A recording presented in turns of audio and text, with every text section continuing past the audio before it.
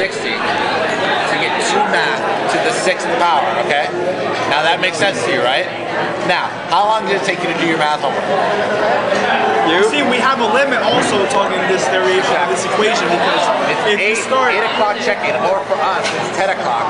So it'd actually be, for us, it'd be 10 hours. For you, it'd be 12 hours. And then you have to minus some dorm grill. So, you know. Exactly.